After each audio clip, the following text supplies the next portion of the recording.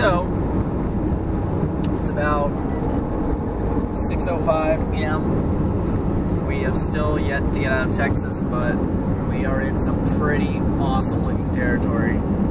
Coming from a Floridian and seeing all these awesome like mountains, this is awesome, you know, to know that the world isn't flat.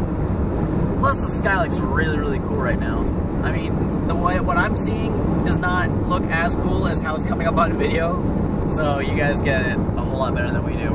We have 324 miles left until Texas is kaput.